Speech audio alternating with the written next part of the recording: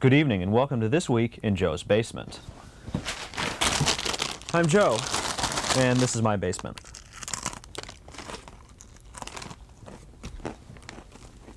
So, this week in Joe's Basement, we're going to explore the meaning and the origins of Joe's Basement, culminating in a special presentation of our pilot episode, the very first episode of This Week in Joe's Basement, the television event that shocked the nation, or at least managed to befuddle a few television engineers over at Chicago Access Corporation. But first, some viewer mail. Our first item of mail this week comes from Matt Hillock on the Southwest Side, and Matt writes to us the following.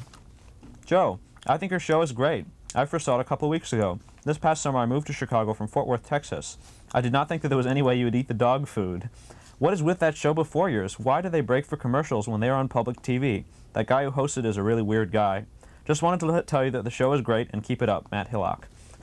Well, Matt, based on the following unsolicited artwork which you included with your letter, I don't think you have any business calling anybody weird, much less Bill Fisher. The first item we have here is a very talented rendering of some sort of skull-like demonic creature with long flowing hair which is steeped in some sort of grue. Very scary, Matt. The second item here is a more standard glowing-eyed demonic figure atop a house which says, "Welcome home." Not too welcoming to me. Oh, my goodness. All right, and the third piece of artwork is by far the most Freudian piece of the three. It's some sort of dinosaur-like creature with a woman's head which is squatting over a pool of unknown liquid and surrounded by derisive laughter and labeled freak. And this is one of the scariest toilet training fantasies I've seen in a long time. Well, Matt, I like you already, but I think on your way to art school you might want to seek a little psychotherapy. All right, our second piece of viewer response this week comes from one Ronald Davis, who writes to us in response to our two shows on education, on teachers and student viewpoints at Kenwood Academy in Hyde Park, and comments on some things that he found interesting about the shows. And, well, I find it interesting that for someone who is concerned with education, that Ron doesn't seem to feel any need to use capital letters. I guess that's sort of a stylistic choice, or maybe he's seen Sex, Lies, and Videotape too many times. Anyway, Ron concludes his letter by suggesting as a topic for a future show that perhaps we should interview people from various walks of life and see how their educational choices or lack thereof has affected the way their lives have turned out. Well, Ron, that seems like a pretty interesting idea, actually. Sounds like work, though, so we'll see. Finally, our third piece of viewer mail this week is from Alex. Yes, Alex, after all these weeks, is still searching for Michelle. Alex. You should have been watching the show, because if you had, you would have seen that in episode 16, you would have seen what Michelle had to say about this, which is that she's a married lady and she's got a kid and a husband, and she's just not as adventurous as she used to be, and she's certainly not willing to have any liaison with a stranger like you. So you seem like a nice guy, Alex, but I think a cold shower is definitely in order. All right, so much for the viewer mail aspect of this week's show. In general, any response that we receive through the mail, we will respond to it or present it in some way on television, as you've just seen. So write in to the address that's on your screen. Okay. Well, last week we had our viewer call-in show, and that gave us an opportunity to find out more about what your concerns are out there in television land. And in particular, one recurring question that we got often was, what is this show anyway? You know, what is a bunch of guys sitting around the basement? What do you guys usually do? Have you broken into Channel 32? Is this Wayne's World? Okay, this is not Wayne's World. Get that straight. Wayne's World uses a 2-camera setup. Get a life. All right, well, to help clear up this whole what is Joe's Basement question, what we've decided to do is provide you with a special Joe's Basement starter kit, which begins with one surly host, comes complete with 2-day stubble, t-shirt depicting a local Hyde Park eatery, slightly unkempt hairdo, one convenient container of snack food, 2 bare feet, slightly unwashed, thrust towards the viewer, and most importantly of all, a surly, irreverent attitude and a proclivity to insult the viewer, rightfully so, I might add. Add to this a dash of maniacal laughter, a a slightly skewed perspective on things. I'll be glad. I'll be happy. A proclivity for self-reference for those of you philosophically and intellectually inclined out there in the audience. Remember, I'm the one who said it. I asked for cigarettes. I want a candy bar. Add also one of any number of small, burrowing insectivores with large expressive eyes, concealed ears, and soft fur. Flounder in mole sauce. That's just scrumdiddlyicious. Add a visit with a man in the street. Excuse me. A mad craving for cigarettes. And ultimately, whatever the fuck we feel like. All right. Now, another question we've had from people, besides what is this show anyway, is more specifically, what does the opening segment mean? You know, what's with all those pictures anyway? So, I think to clear things up, I've decided that I think somewhere in this basement, I think I still have the meaning of the opening. Let's go check this out and take a look for it. Let's see. Meaning of the opening. Meaning of the opening. Let's see.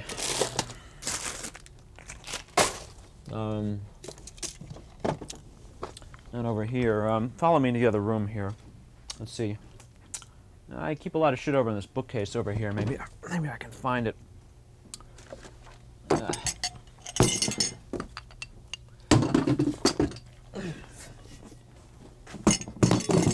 God, these techies can be such slobs.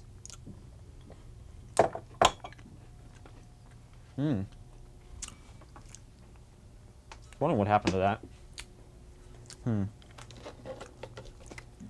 Guy owes me $4,000, but I still have all his film. Bear with me for a moment here. Well, maybe over here by the TV set. Well, I could find my remote. Where is my remote? Ah. In the fridge. I should have known. All right, so what I've got here is I've got a tape of all the opening pictures, and I can lead you through what they actually mean. Okay, here's Samash wearing my fur hat, Paul and Dan preparing to wrestle, Earl juggling 5 balls, Genghis catching the frisbee about to fall flat on his face. There I am reading. There Martin and Anton are playing the video game. There we are playing Civilization. I'm looking silly in my Medici t-shirt. There playing Civilization again. Martin sticking his tongue out there. We got some fireworks. Anton's drinking the Pepsi backlit just like on TV. Dan is catching the frisbee flying through the air. There John Erickson is looking pretty steadily. There's John Kohler with his old girlfriend. Ha! Got rid of her. There's Paul looking pretty mean in his leather jacket. Martin's not impressed. Stefan sort of staring off into space. He's retarded. There's Dan leaning back on his motorcycle. He later crashed it. There's Anton reading while the rest of us are playing this game on the Macintosh. There we are playing Civilization again. There's Genghis about to throw the frisbee after he fell down. There I am again in my fur hat. All right, so well, that's basically what all these pictures mean. We just thought we'd get you cultists a leg up on the American public on that one. If you're wondering about the music, it's some classical shit known to us plebes as the Masterpiece Theater theme, played in a revisionist neo-basement four-fingered style by Paul Pomerleau. All right, well, let's get back to the show here.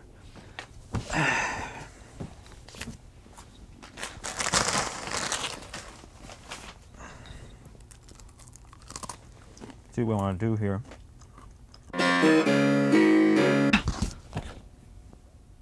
What was that? Oh well. Right. So let's get on with the show. So what we're going to do is we're going to present you with a reprise of our opening pilot episode of This Week in Joe's Basement, the very first episode on structural cinema. And the version that we're going to give to you is not full length. It's been trimmed by about 10 minutes to accommodate this bit of shtick that you're watching right now. And but I think you'll be happy for the brevity, because this is about structural cinema, which is film or video which is structured to make you aware of the passage of time. Like that, for example. So this episode, you'll notice a few things about it, as being the very first one, the one that engendered the show. You'll see that even from the very beginning, it contains all the essential ingredients of Joe's Basement, that being the surly host sort of reclining in his chair, munching on snack food with his mouth open and thrusting his bare feet in his irreverent attitudes towards the viewer. Another thing about this show is that it was part of what we now fondly look back on as our fuck the viewer period, when we really didn't think that there was anybody watching the show, and we were probably right at that point. So I think you'll see that this attitude is definitely reflected in the show, which also engendered the slogan, which is that you shouldn't watch too much TV because it's not good for you, not good for you at all. Right, anyway, so This episode is going to initiate a series of reruns of Joe's Basement, which we're going to dig up some of our old episodes from our early undiscovered period. And what we're going to do is, starting with the next episode, we're going to run a new show every week. Not a new show every other week, but a new show every single week. And if you're ever confused about that, or anything else about what's going to be on next on Joe's Basement, check the Reader Want ads. We're pretty good about putting an ad in there. Right. Another thing is that if you ever have any problems with your signal on Channel 19 for any reason during this or any other public access cable show, don't call up Access. They're doing a fine job over there. Call up Group W or Chicago Cable, whichever one serves you. A bunch of pricks, man. They don't give a shit about Access Television. Call them up and harass them, and if I can find their phone number, I'm going to put it up on the end on the screen at the end of the show. I don't think they're taking any phone calls this late at night, but you should definitely bug them first thing in the morning if you have a problem, because they just think you viewers out there are complacent, and let them know that you care. Right, so I'm going to let my alter ego take over at this point and present to you the pilot episode of This Week in Joe's Basement. Good evening and welcome to This Week in Joe's Basement.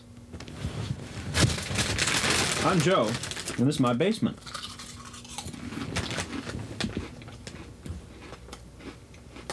So this week we're going to learn about structural cinema, and for that I'm going to change my shirt and we're going to go upstairs.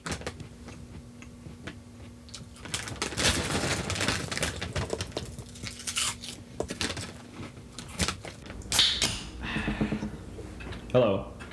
You know, some people think that public access cable is really boring. Well, you know, that's just because I think that sometimes just not that much effort goes into it. So, in a sec.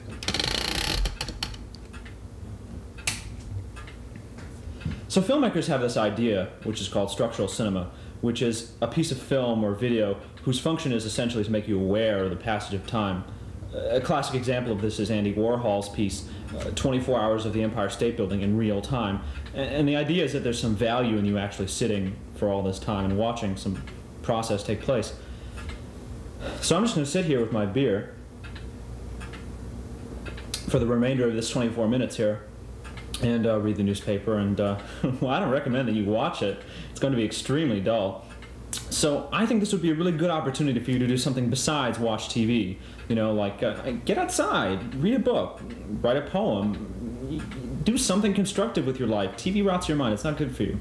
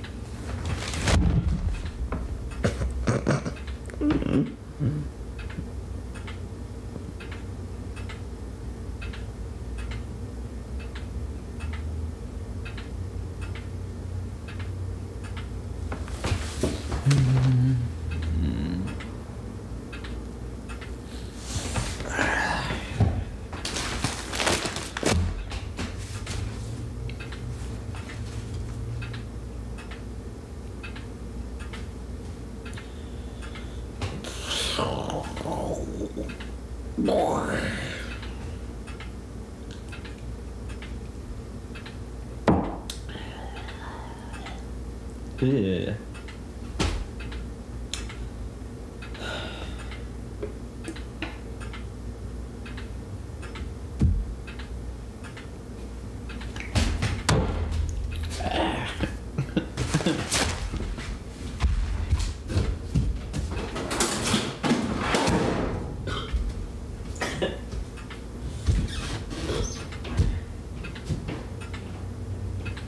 What's going on down there? Joe? It's alright. What happened? Nothing.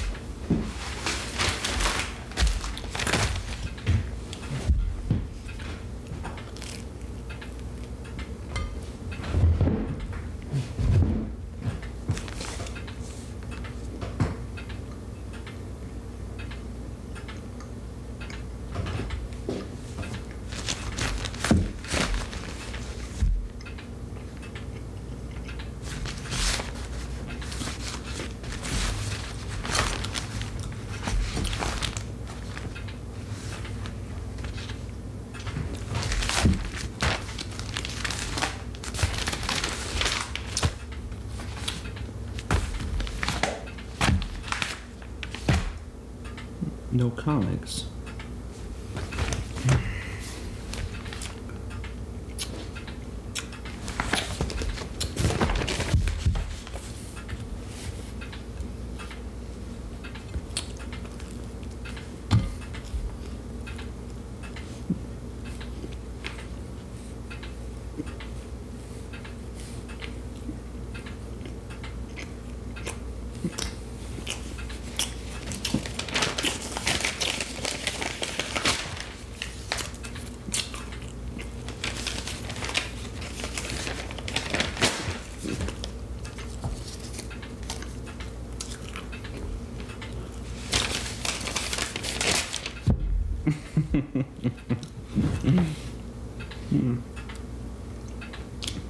Oh, with a little bit of bagel, it's not half bad, really. You know?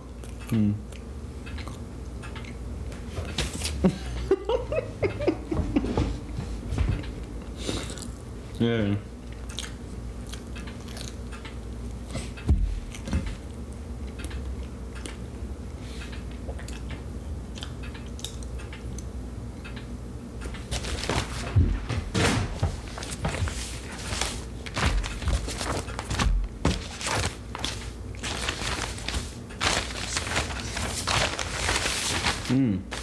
Rifle.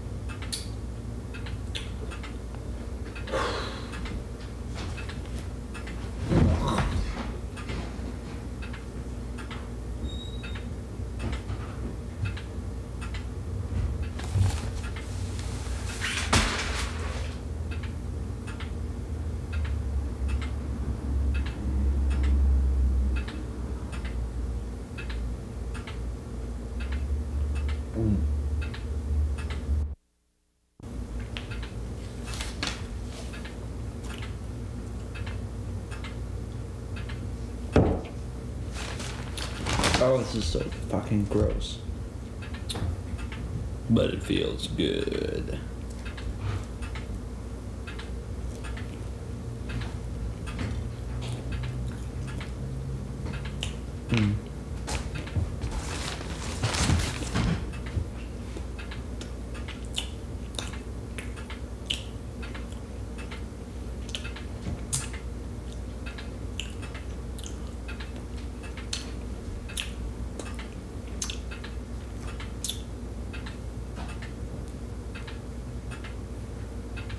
My brother's shirt.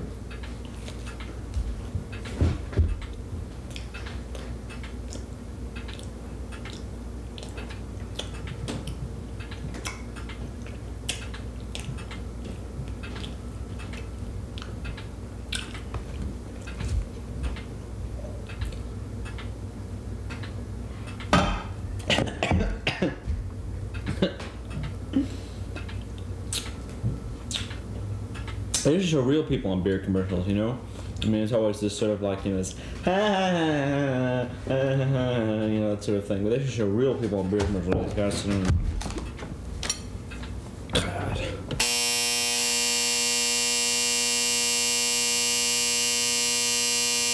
So much for that joke.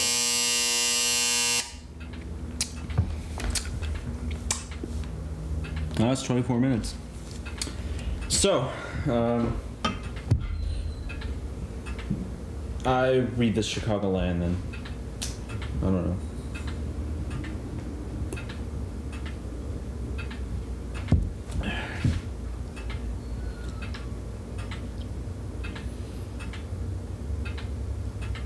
Can't do it.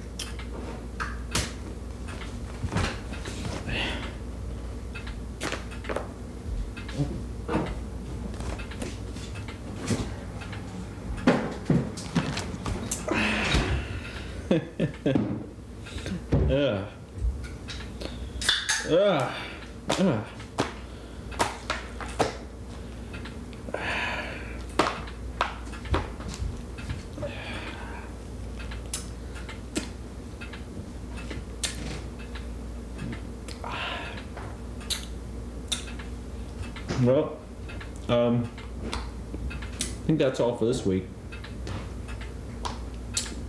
So,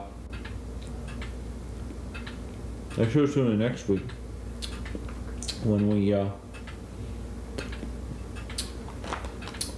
don't really know what we're gonna do next week, to be honest with you. Yeah.